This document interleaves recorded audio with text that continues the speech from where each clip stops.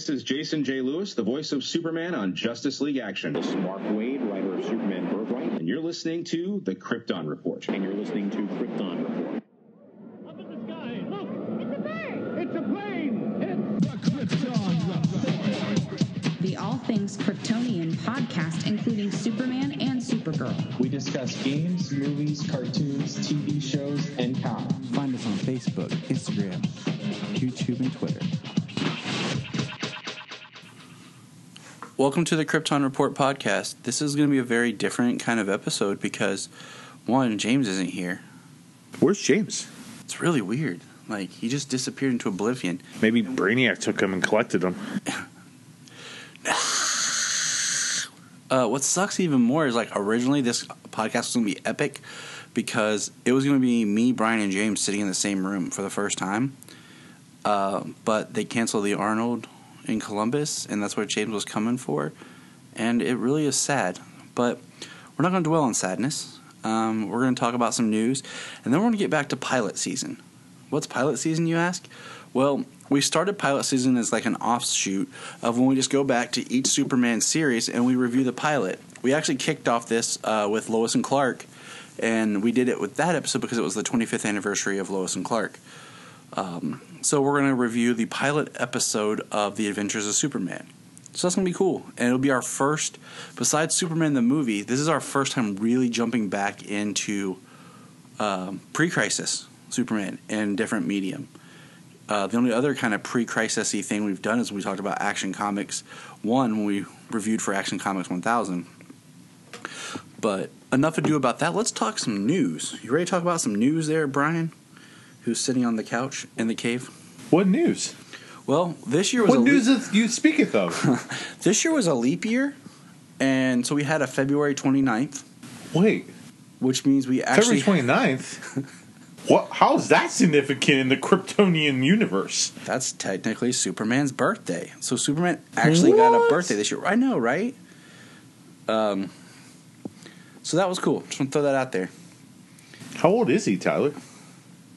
I can't do math. I mean, he's 80-some, but... So you divide that by like 4. That's like 20. He's like 20? 40? What? 60? 75? Common Core. 90? Carry the wand? So I can't remember the media outlet because I lost it in my notes, but allegedly it's being reported that Supergirl's going to be 20 episodes this season. But usually it's what, 23? 22 to 23. Which is interesting that they're cutting it short. Maybe it's for the good. You know, I think sometimes if they cut the thing short, we get better quality because they focus in tighter on some of the stories than expanding it. We also know that Melissa and her husband Chris are expecting, so maybe that has some sort to play into it. How it'll affect next season, we'll see. I mean, you know, if people are freaking out and worried, I'm not, because A, she has an awesome stunt double, and B, you just shoot around that and use tricks. Yeah, those stunt doubles are not like the ones in Spaceballs. Yeah, I mean, in Spaceballs, I mean, so let's look real quick here. Sure. Season 2 was 22 episodes. Season 3 was 23. Season 4 was 22. We're at Season 5 that right now is slated for 22, and we'll see what happens. Season 1, the CBS season, was only 20 episodes. So there you go. Here's what I will say about this. Now, I'm very behind on all these shows since Crisis, because Crisis just kind of blew me away a little bit. And then those first episodes after Crisis was just like, okay, where are we going? But anyway, I feel that when a season's shortened, like take HBO shows, for example. HBO shows are very successful, not only because they're written very well, but there doesn't seem to be a lot of filler. Like, everything seems to have purpose until you get to those later seasons of Game of Thrones.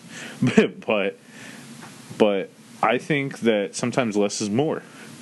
And I know that I get a little exhausted with these shows when I'm trying to watch a whole season again, and I'm like, oh, gosh, you know, Felicity, for gosh sakes. Oh, you know? Jeez. Well, it's like, I mean, let's look at Legends and Black Lightning. They've both teetered around the 16, 18 episodes, and Black Lightning is about to hit its season finale. For real? I think next week. And I think that works great. I think that's like 16, 18 is like the magic number for these shows because you want enough episodes to let the series breathe, but not too tight. Like where, for example, like Daredevil and No, Luke you got to Cage. talk about my favorite Marvel character ever. Well, I mean, I'm just talking about the way those shows are. They're like 10 episodes, which is great. It's tight, but then it's so tight that you don't feel like you take a break in the adventure. It's like one story broken up into 10 pieces. Like you're watching a movie that's just 10 hours long. I actually think Daredevil went 13 episodes, actually. Maybe it I did. think so. So you're saying 13 is too little, and yeah. 20 is not enough? 20's fine. I think 20's before fine? that starts to... Because I like an episode where you have a beginning, a middle, and end, and it closes. And there's a Fair thread enough. that carries over. You know, like the idea of the overarching season villain, but you have all these other villains throughout that you fight, and you're building towards something to where, you know, it's not like each episode is a day.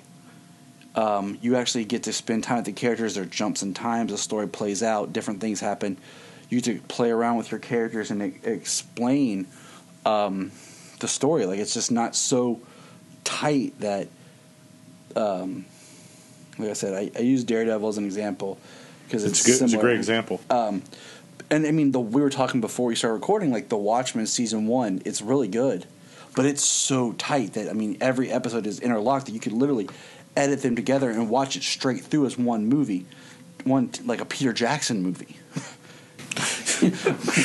Extended version. Just like you could put all the Lord of the Rings and sit down, like edit them all together and just watch it straight through, and if you cut out the credits, you literally would not know where one movie started and one ended. Will we ever find out what the deal with Saruman was? Why he went bad? We don't know. I actually have the Hobbit extended cut on Blu-ray upstairs. My friend let me borrow, and I might explore that. But Yeah, we're gonna I know the answer, but I'm not going to ruin it for it. We're But anyway, let's move on here. So what the heck are we talking about? I don't know. This is what we episodes. do. Just as an Episodes. idea, since we are going to talk about the George Reeves Superman series, Yeah. Superman has had a very good, we'll say super characters, a very good run on television. The Adventures of Superman ran 104 episodes. We're not counting seasons because that's weird. James and I had this discussion before about how they broke stuff, especially when we get to Superboy. Superboy ran for 100 episodes. Lois and Clark only ran for 87 episodes. And Smallville did 217. And that one's was affected in season 7 because of the writer's strike, and it was shortened to like 16 episodes, something like that.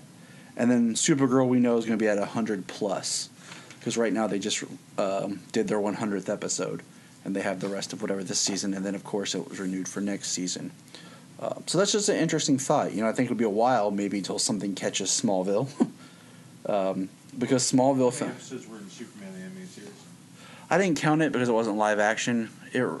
But we can check real quick because animation's weird, where they do like the initial order is like 13, and then the next. That's why their seasons are so weird. I don't think it went to 100. I don't think it did. You have to have so many to be syndicated, I think you have to have 100 episodes for syndication. but it didn't. It went to 54. With season 1 technically as IMDb listed as 13 episodes. Okay. Season 2 as 28 episodes. And then season 3 being 13 episodes. So, but man, that is a dang good cartoon. But I think the secret, like with Smallville and its longevity is, and I've said this before, and I've talked with my friend Zach about this, is like, you got to look at Smallville. Season 1 through 4 is one book of the I chapter. agree. 5, 6, and 7 is the next book. 8, 9, and 10 is the next book. Because there's through lines through each one of those brackets of the story. At this point, it should be. But we know Doom Patrol is. Because it's more adult. And like I've said before, and I got an argument with people online, is... I'll argue with you. Let's go for it. No, you'll agree with me on this. I love DC, but where they are falling right now is they don't have any content that they're really cultivating younger audiences. all the DC Universe originals are geared towards us, our generation. You're right. We love it, okay? And we're cool with it because we understand it. Yeah. I was explaining like my idea with Stargirl is hopefully that'd be more of a family-esque show, because that's what the Flash is really. When they Berlanti said when he broke up the shows was Arrow was supposed to be the dark, gritty adult drama. The Flash was supposed to be the family show. And each one of the shows was supposed to have a little bit of a different niche to it. And I like that because it gives them all a different flavor. And I like being able to watch these live-action shows with my kids. You know, new ones that I haven't seen 1,000 times. Like, of course I can share Lois and Clark with my kids. Or Solomon likes to, when I watch the 90s Flash. You know? But it's nice to watch something new together. And I was, like, kind of leaning that Stargirl might have that kind of flavor to it. That it was a potential of, like, launching, you know, for younger kids. Because think about it. What do the kids have right now? Yeah, we were just talking about this, like, a week or so ago. Like, when we were kids, we had Super Friends reruns. We had Superman the show. We had Batman, Static Shock, Freakazoid, God bless it. Batman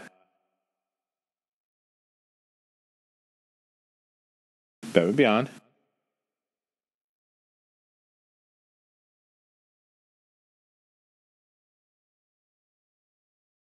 You had the Iron Man show, Fantastic Four, you know, not that Marvel. We had our Saturday morning Marvel, which was Spider-Man and X-Men. Yep. Then we had our Sunday morning Marvel on UPN, which was Iron Man, Fantastic Four, and the Hulk. Like, it came on sometime. You know, like, I don't remember, because back when there was, like, the United Paramount Network, but they also, like, that one channel showed the WB, UPN, and some, like, WGNT. You know what I'm saying? Because I remember all the weird shows that just got... Yeah. Because kids today will never understand what syndication is. Nope. Like, when they talk about that Superboy was created for syndication, it really wasn't... It was produced, then sold to a network to just be like a rerun show. It wasn't like a prime time, like... Yeah. I know... correct me if I'm wrong, but Superboy, when it was on... Because I don't remember that much of it, but it was on WGN, though, wasn't it? I think so, because it was on one of those networks. And my story with Superboy is, it was one of those shows. I remember one time seeing part of an episode, and I think it was a John Hames Newton episode. I was in my grandparents' basement flipping through the TV, and I saw it. And for the longest time, I remembered it, and everyone, like, I would say something, and everyone's like, I don't remember that show. But it ran for 100 episodes. But because of, like, the syndication and all that weird stuff, I guess that's why it slipped under the radar. Until I met you, I thought the and DC Universe came out, so I met you in that. I thought the Superboy show was like a Mandela effect. I thought, like, did that show exist? Because I want to think it did, but no one could remember it.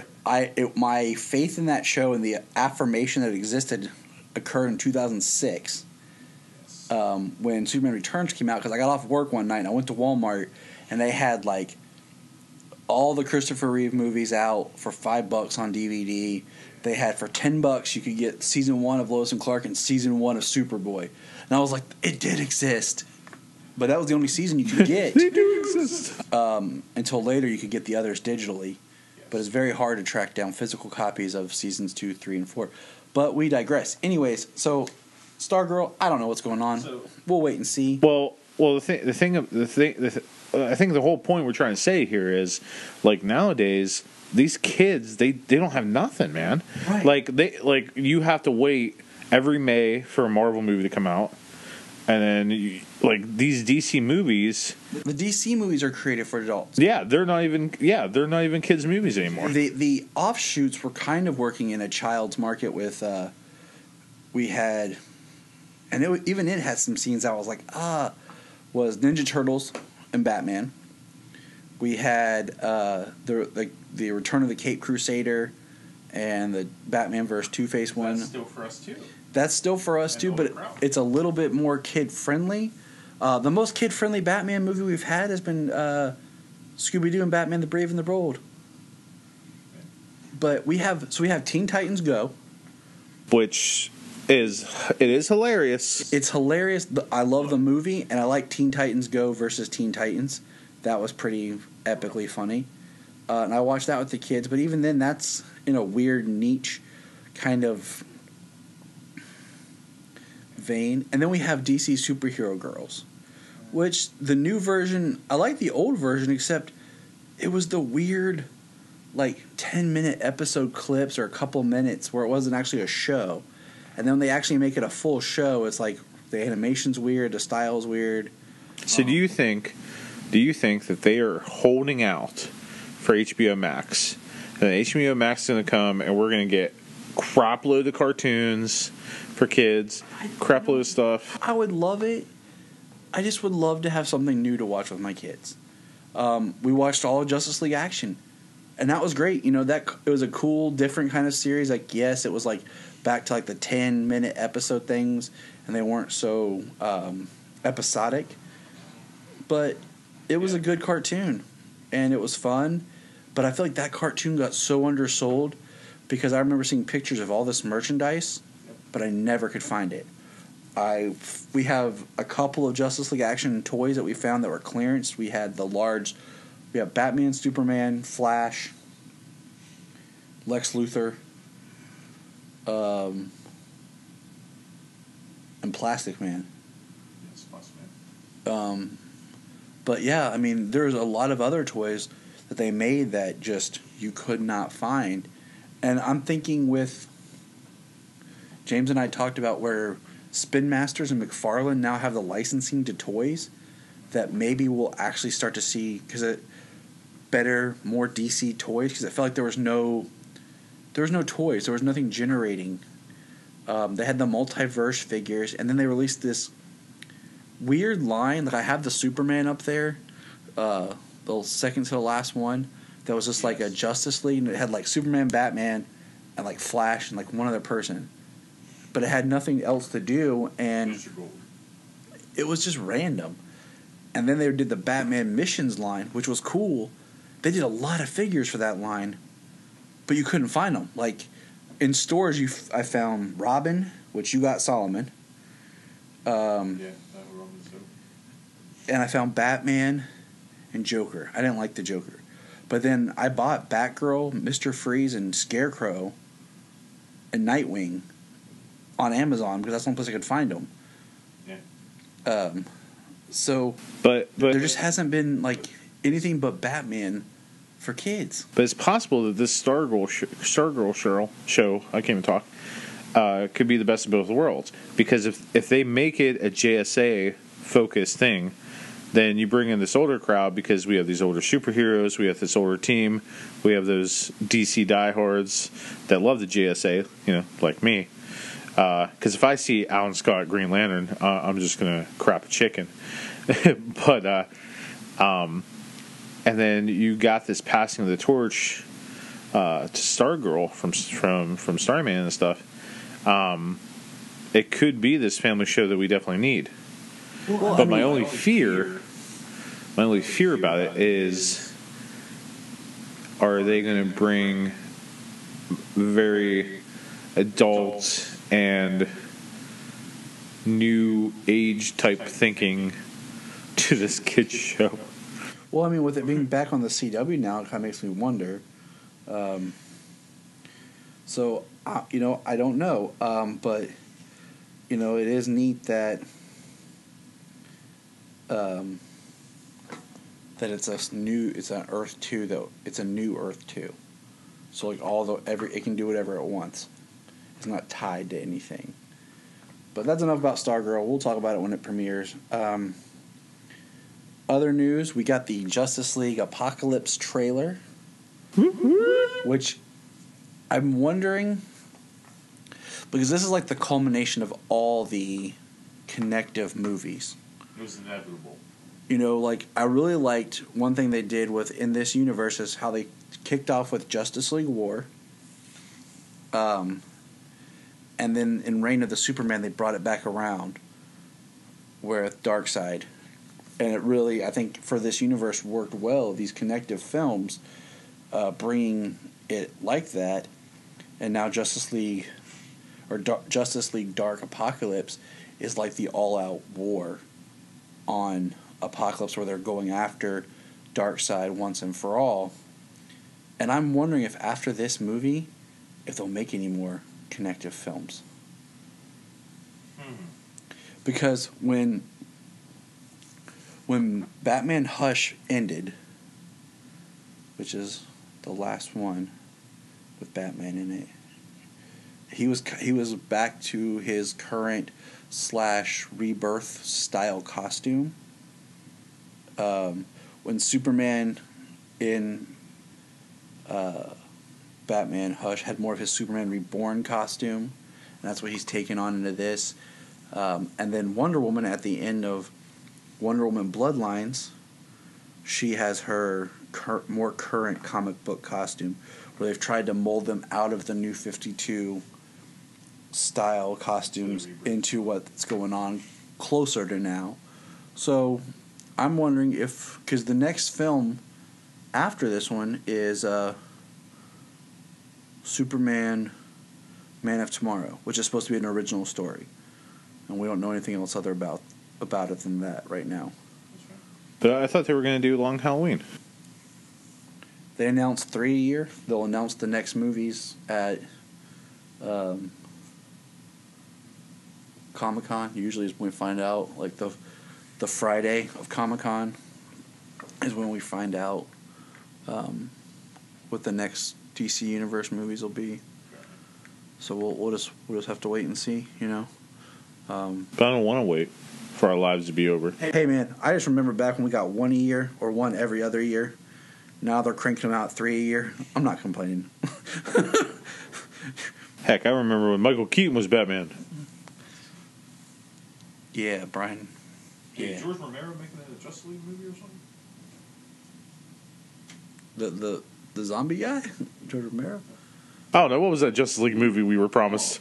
George Miller's? George Miller. There we go. George Romero. Sorry, I'm from Pittsburgh. Give me a break.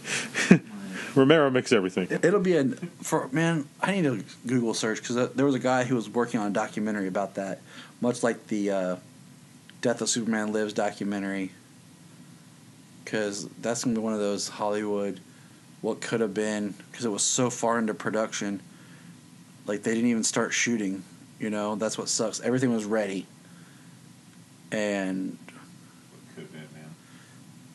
it's one of those things that I think it'll be romanticized. I don't think it would have been that good of a movie from things I've heard. I think there was great elements in it, but it's just kind of one of those things that people blow it up because they'll romanticize what it is, what it could have been without. With that Tim Burton Superman movie, man, there's no romanticizing about Christopher Walken as Brainiac. You know you want to see that. Well, I just think about at that time where Walken was, and this is at the same time, and then I think where Tim Burton was this time.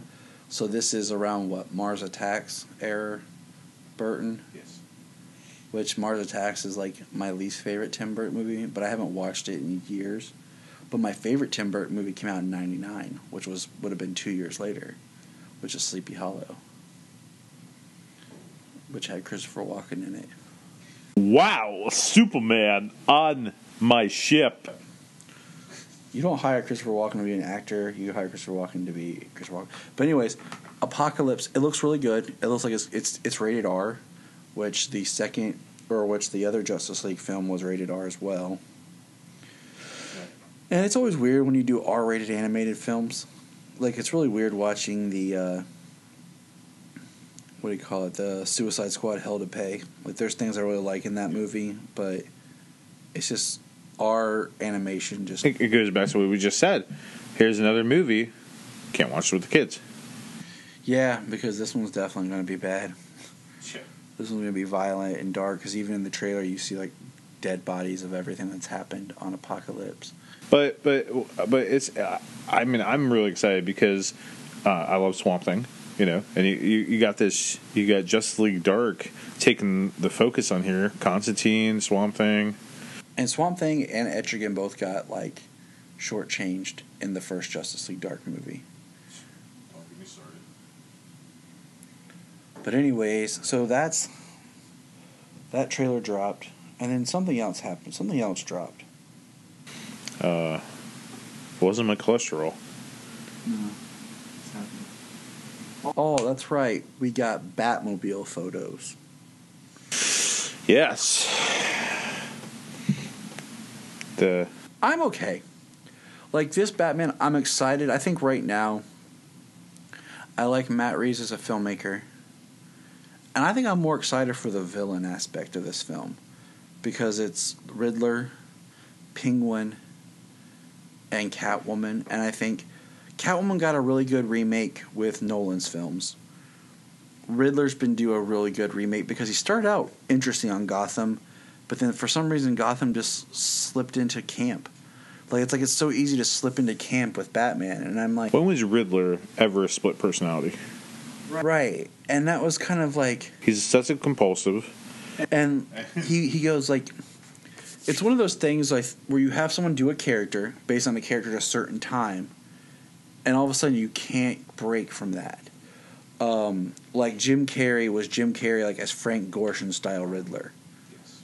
And in the comics now, the Riddler's become a really... He's still the smart, narcissistic type person, but he's a little bit darker as far as being more serious in the puzzles. He's not more of the Frank... Like, I love Frank Gorshin's Riddler. It worked great for Batman 66. But we need to break free from that, and that's where I think they started with Gotham, but then eventually they ended up there. They ended up with, like, the campy versions of the characters. It got absolutely ridiculous. Like, so I'm more interested in that aspect with this. But somebody else needs a redo,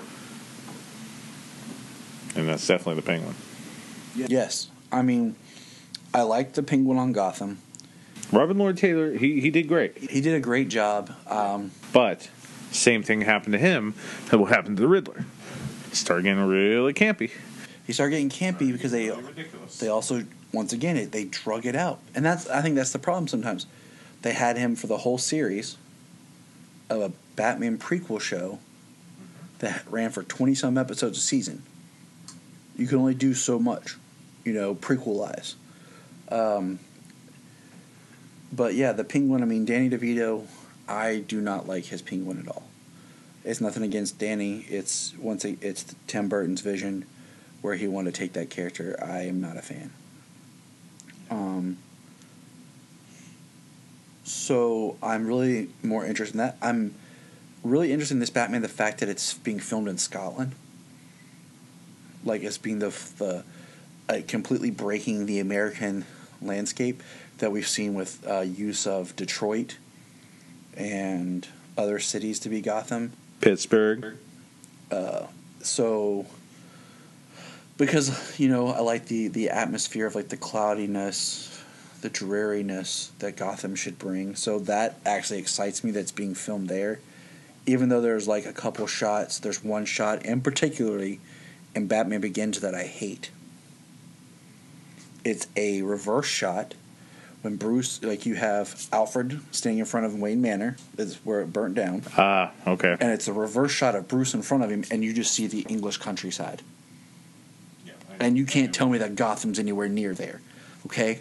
Because Batman's supposed to, like, live outside Gotham, and I'm like, there is no city anywhere. I live in the country, and I can see Columbus, okay?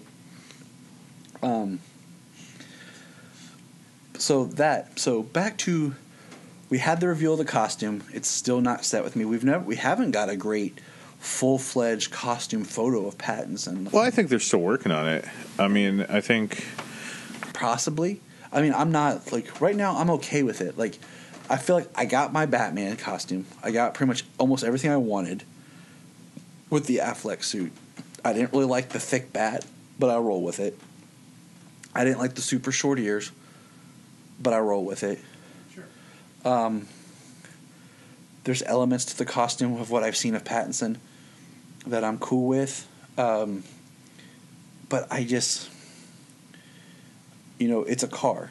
And it's not uncomic bookly accurate. Like, it's very much like the 80s. It's a Batmobile, back to being more of a car. Yes, it looks like Vin Diesel and his crew were working on it in the back of their shop during the Fast Saga. It looks like a souped-up Charger. But, I mean, it's the first car, like actual car we've had since '66. Because ever since we got the amazing Batmobile from '89, everything else has just been a tank, extravagant. I mean, yeah, the Tumbler is my least favorite Batmobile because it's just a big old tank. And then what I liked about Affleck's Batmobile is they merged the Tumbler with the Keaton. Yes. You know, the Clooney Batmobile is cool to look at, but it makes no dang sense, okay? With freaking an open top and a one-seater. But what about all the neon lights and the cool stuff? That's the car, man. Chicks dig the car. It looks better than the Batman Forever Batmobile. I'll give you that. Other than the open top, like, I don't like the open top. It makes no sense. But if someone were to say, hey, Tyler, you want to drive the Batmobile? And they handed me Clooney's Batmobile, I would be okay with that. I would be like, sure, I'll still drive it. But all that to say, I'm excited for the movie. I keep my high hopes. The car looks cool. I'm not, like, disappointed because I didn't really know what to expect. And I'm still kind of in that same vein. I think the coolest aspect I think about the suit is it really looks like that he took the gun and made the Bat logo with it. And I hope so, because that gives it it gives it some story points, something different. My biggest thing is I don't want Batman starting over again. Like, this is supposed to be like year 2. My biggest promise with the Affleck Bat was that he's in his career, so we can kind of jump in, kind of like Batman the Animated Series. Like, his origin stuff was told backwards, but it started. We had Batman, we had Robin, and well, what if this is passing as a younger Affleck? If that was the case, I'd be cool with. But I doubt they would do that. But if they did, I'm fine with that. But I want to see Batman established because there are so many characters that I love in Batman that we'll never get to if we don't start with a Batman already established. Like with Affleck, it'd been very easy to spin off and get Batgirl, Nightwing, Robin, Red Hood. You could have just jumped in with all of them already existing. Because we've been talking about this for years, you and I. All we want is this older seasoned Batman, and we want a freaking Bat family. I mean, even Titans, Titans has given us an old Batman, but we're not focusing on him. But we now have Nightwing, and we have Jason Todd Robin. So at least we have that, and then we have a Batwoman show, which, had an older Bruce. Yeah. And now we have Batwoman taking over. But I want to see, like, Batgirl and Robin. Like, I really want to see Batman and Robin together as a team. Like, when people always talk about pairs and duos, they're always Batman and Robin. But we've never really got to see them on screen together. Because exactly. Because, in the movie Batman and Robin, they worked together a little bit, but they were fighting against each other, and then they really didn't get to work together at the end of Batman Forever. But all that to say is, like, that's why I wish we would get something like that. But let's take a quick break, and we'll move on to talking about George Reeves as Superman. All right, so we're back after our little break. What is that? Bryan, you hear that? It's coming through the multiverse. I'm deaf. I don't hear nothing, man. Where you been? Maybe. James, is that you? James! All right, James, are you there? James. Yeah.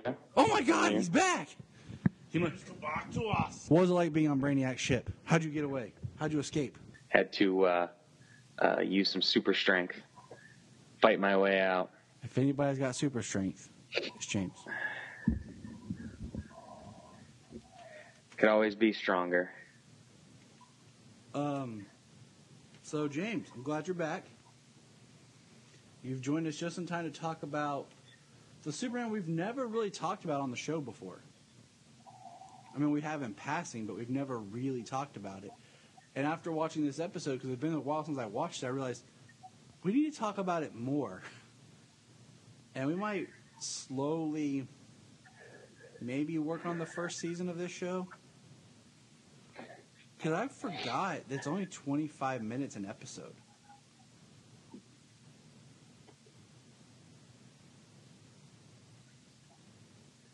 Yeah, they're not very long.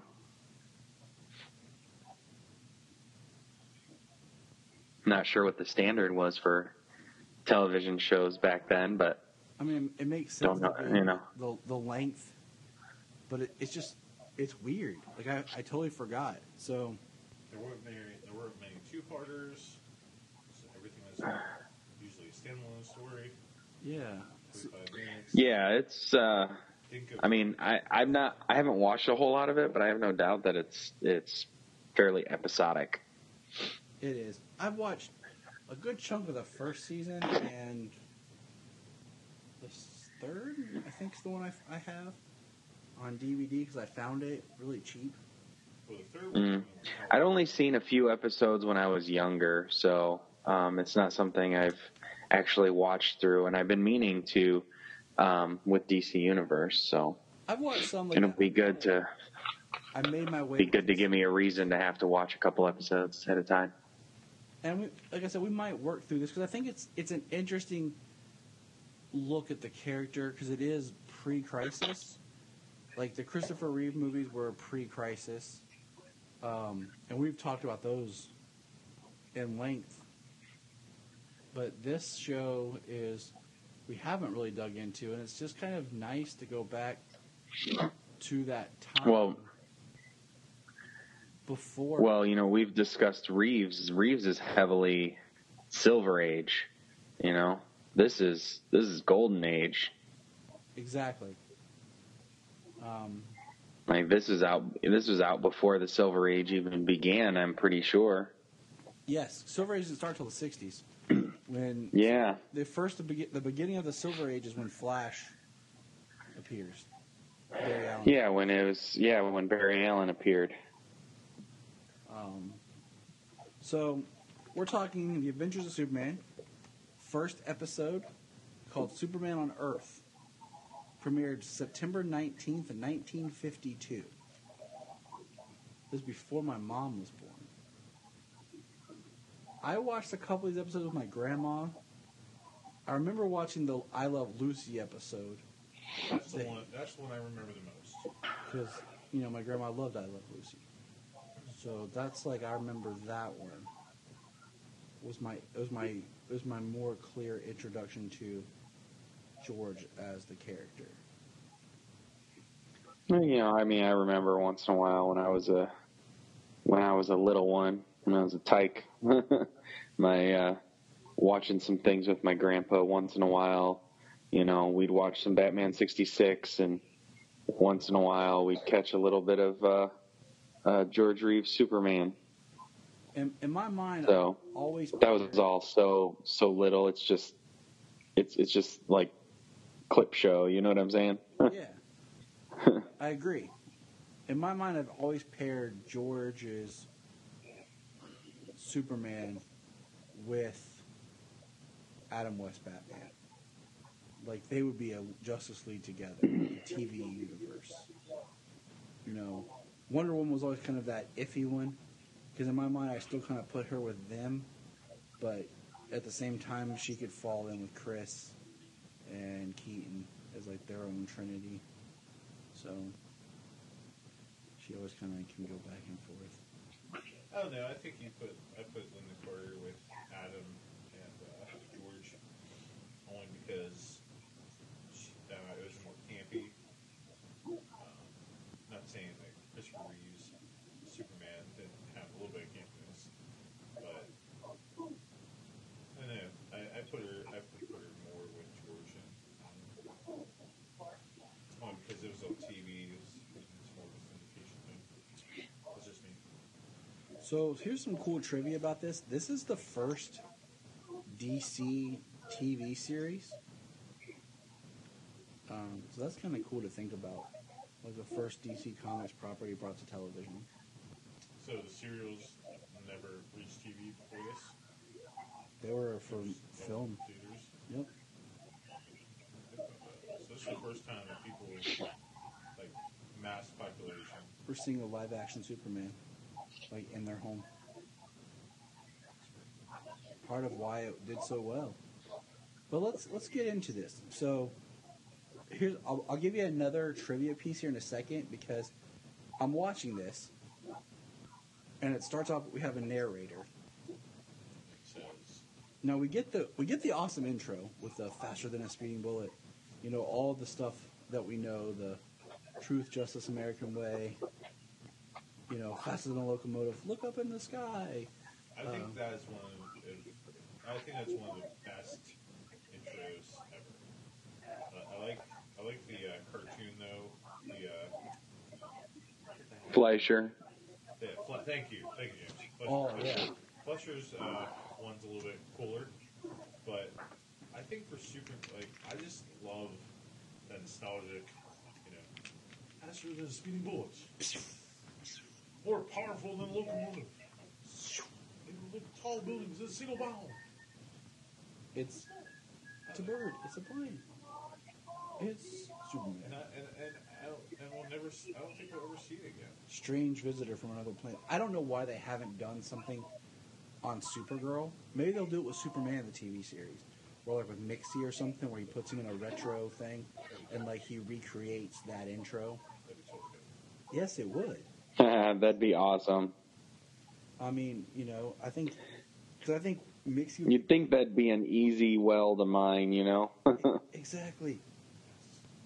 I mean, because the Superboy show doesn't do nothing like that. Lois Clark, no. Lois Clark just had it's all in my head. And it had the cape flowing. So the Fleischer cartoons was 1942. I knew it was before this, but it's 10 years before this, if you think about it, and only 4 years after the comic.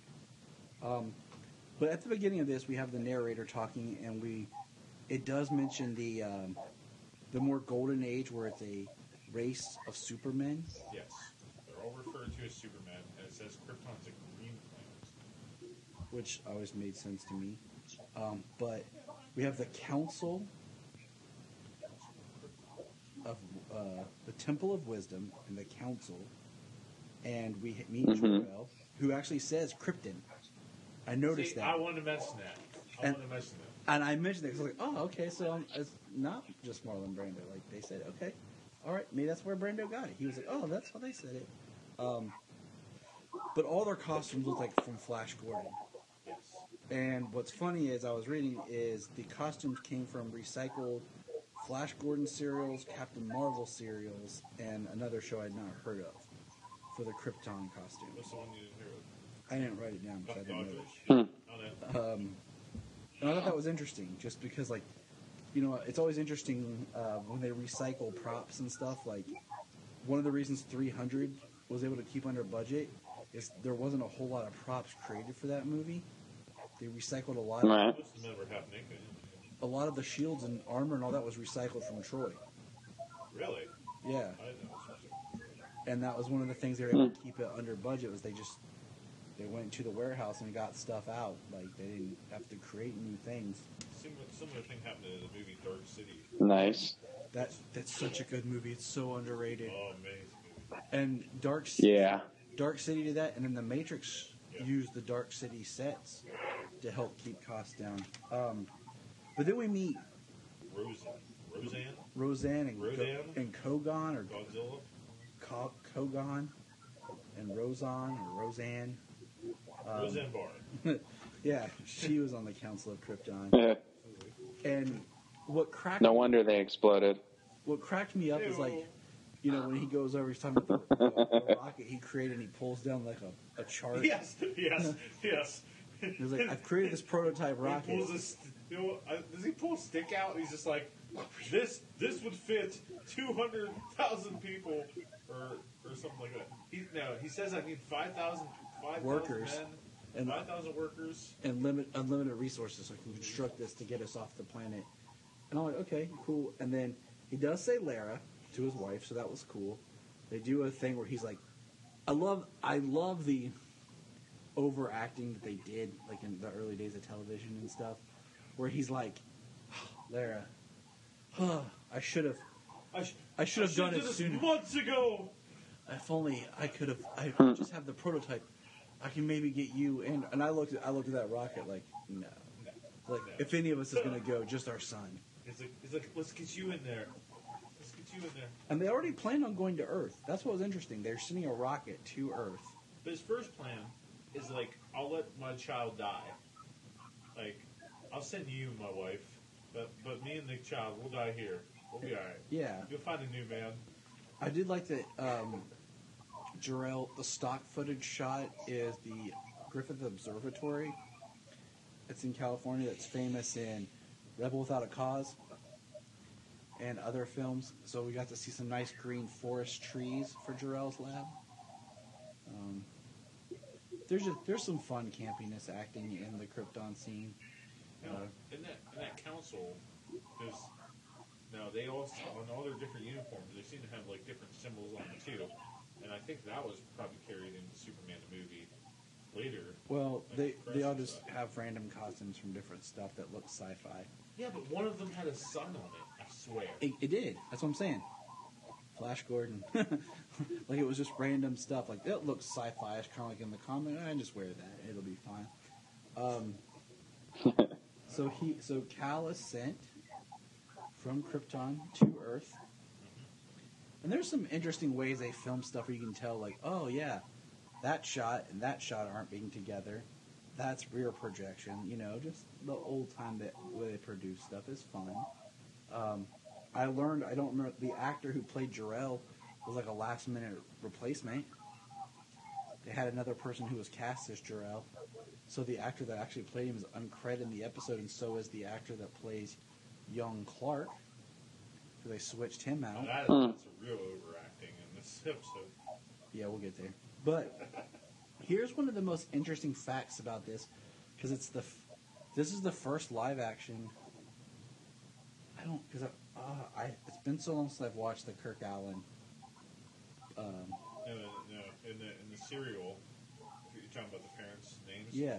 Yeah, they were named that. So we have Eben and Sarah Kent.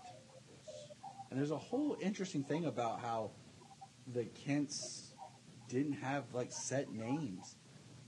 Like, it wasn't until I think Jerry Siegel was writing Superboy. There's so much of our Superman lore that we hold so dear that actually didn't come from Superman comics. It came from the original Siegel stories and other writers creating Superboy, writing in the Superboy comics. Yes. And that's really what cemented Jonathan and Martha. Because there was, like, I think at one point it was John and Mary, Kent. Like, it was very, like, just the same thing with the Luthor and Luthor. And then later they put the Lex with it. It was just very tossed around, like, oh, nobody really keeps track of this stuff. That's why in our one conversation James and I had years ago about the location of Smallville, like, and stuff, because they talked about it differently at different times. I think Superboy, I mean, I'm probably wrong on this, but I think Superboy introduced John and Martha as parents' names. They introduced Crypto. Yeah. Because Superboy is very, very Silver Age. Yes. But it was definitely Sarah and Eben back in the day. Which it's so weird of names, like. Yes. Sarah. They're old. Yeah. Well, Eben. That's for sure. But Eben's not even a name you hear anymore. Like, he references an old person name. You know, like. Never heard of Eben before in my life. Exactly. So. But Sarah, I mean, why not just be Abraham and Sarah? Or, Abraham and Sarah. You know what I'm saying? Like, we're going to name her Maybe Sarah. they couldn't afford the extra ink for Abraham, so she's like, Eben. But they find him and they quickly they take him. They don't do like the comics of like putting him in an orphanage. No, they keep him and they raise him. But they seem to be much older in Golden Age, man, and on this show. Like, they seem to be Well, more, like, it's kind of... That's kind of how the Kents were originally. They were already old, almost grandparent age. They were at that transition where, and it wasn't really till Smallville that they kind of de-aged them. Right. I mean, at the time, they keep the baby because, as the way they describe it in the show, like they have a baby and they have a crazy story because the ship explodes, disintegrates basically. So there's like not even evidence or anything. So they're like, all we have is a baby and a crazy story, a wild story. I think one thing I like about the series, and we'll get, is I'm kind of curious to like move forward, is almost taking out more of the sci-fi elements of space and having more of a grounded Superman. And that's something I'm kind of interested in. Like, I'm wondering how long that stays, that I'm going to keep watching the show. But when DC Universe was launched, I watched quite a bit of it. That's what I'm saying. I did too, and then I also watched, I was watching that, and I was watching Superboy season 2 and on a lot.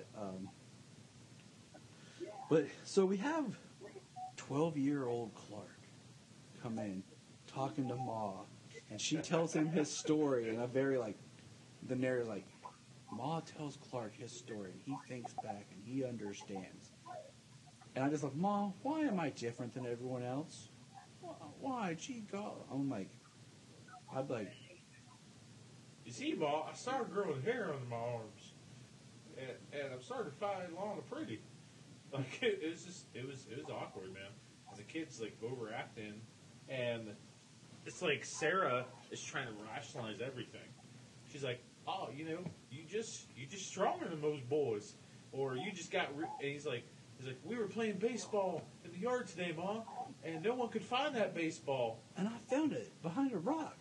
Well, see, you got better eyesight. No, Mom, I looked through the rock. Oh, well, I mean. Well, I can't talk myself out of this one. Even. So let's just, and then we jump to 25 years. Yeah. And we have Sarah talking to Eben. And we're about 15 minutes into the episode. And it's April 10th. That's Clark's birthday. And as we know that now, Climax and everything, February 29th is Superman's birthday. Yep. Eben is like, walks in, stage right, into the room from being out in the field, talking about how Sarah's telling him how she sent Clark out and all this. Eben then says, I have to manage the tractor. But Eben's acting like 25 years. I don't remember getting that boy. Like 25 years. What the heck? He's like, wow, 25 years past it. Gee, God, already. Exits stage left to go back to the tractor. Walks, and then just grabs his heart and has an overdramatic heart attack and dies. It's literally out of nowhere. Like, at least, like, I think, Glenn Ford has the moment of walking, like, stutter, then, like, grabbing his arm and, like, oh, no. And then it cuts. Well, doesn't he, like, he runs with him? Yeah, he starts to jog, and then he's like, oh, no. Like, Eben's like, ah! But, that says that Glenn Ford technically is the first live-action Jonathan Kent. Not Pa Kent, but Jonathan Kent. Yes. So, Jonathan? So, Eben dies on Clark's birthday.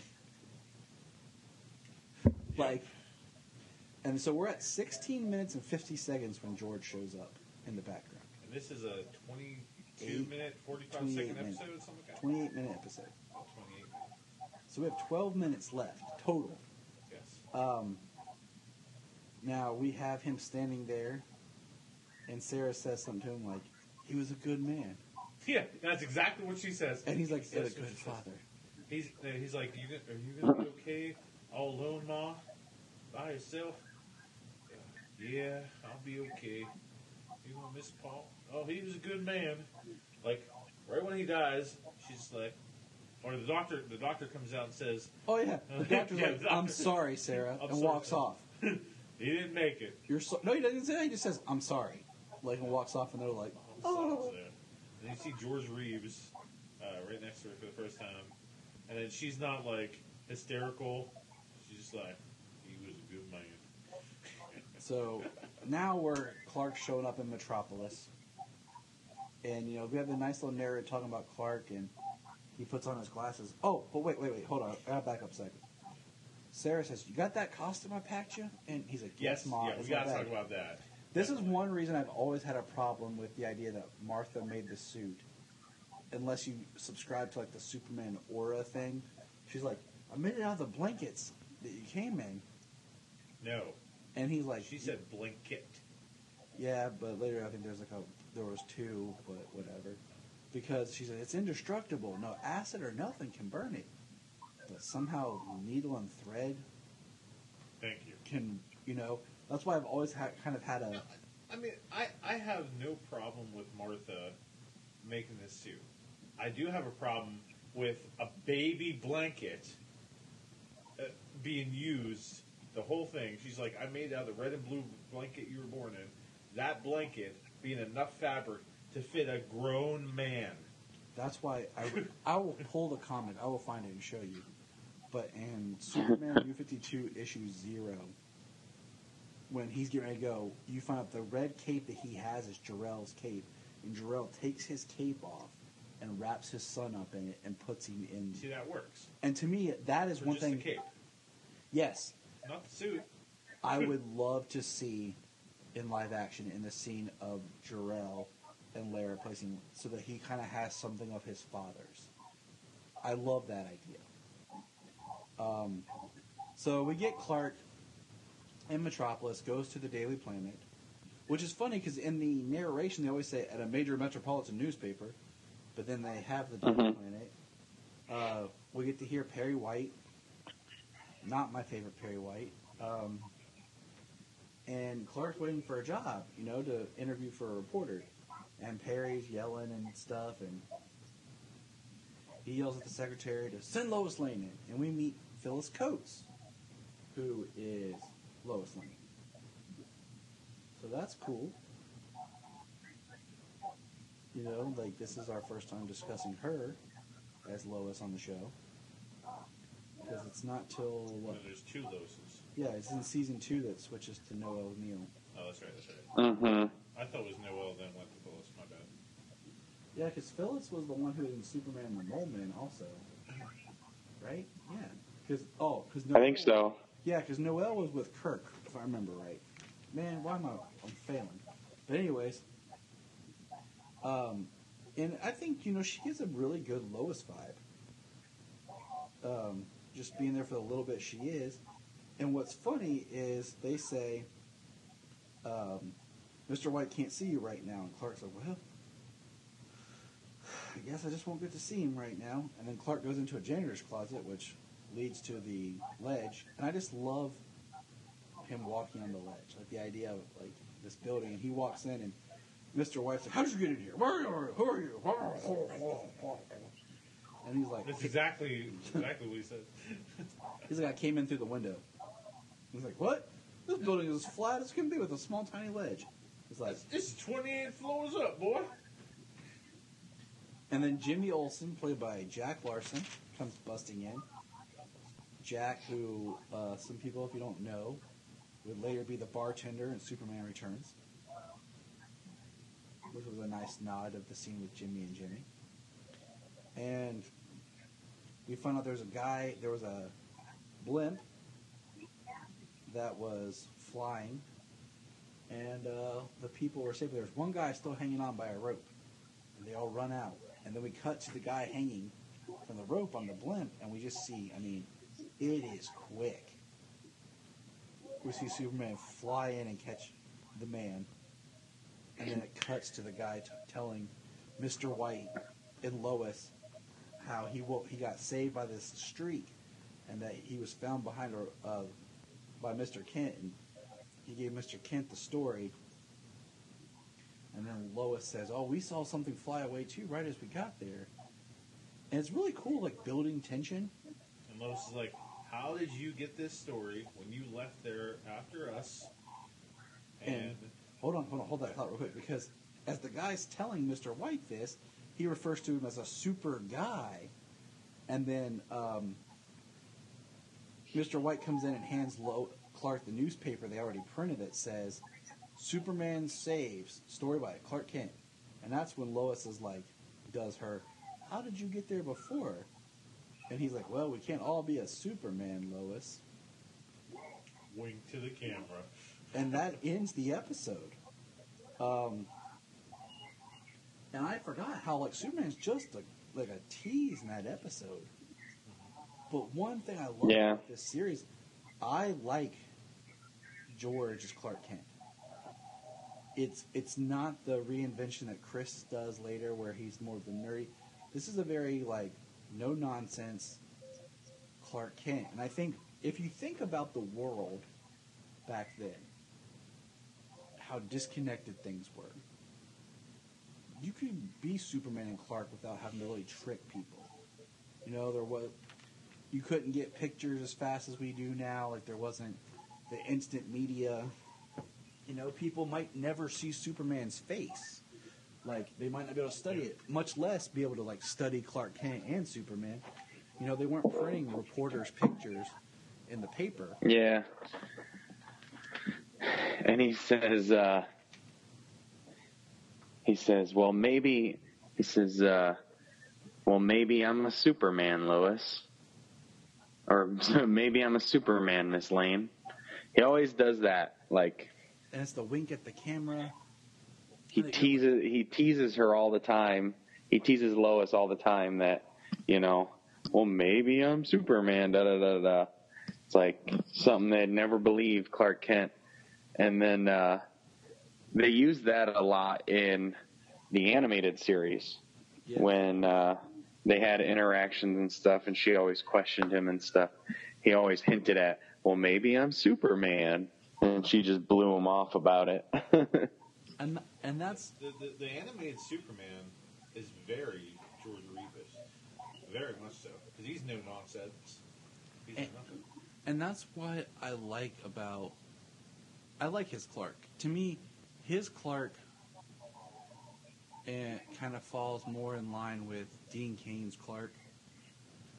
Where I think those are like the versions where it starts to teeter, where Clark is more of the real person and Superman's more of an act, and not really building the three-part of Clark is an act, Superman's an act, and then he's in the middle.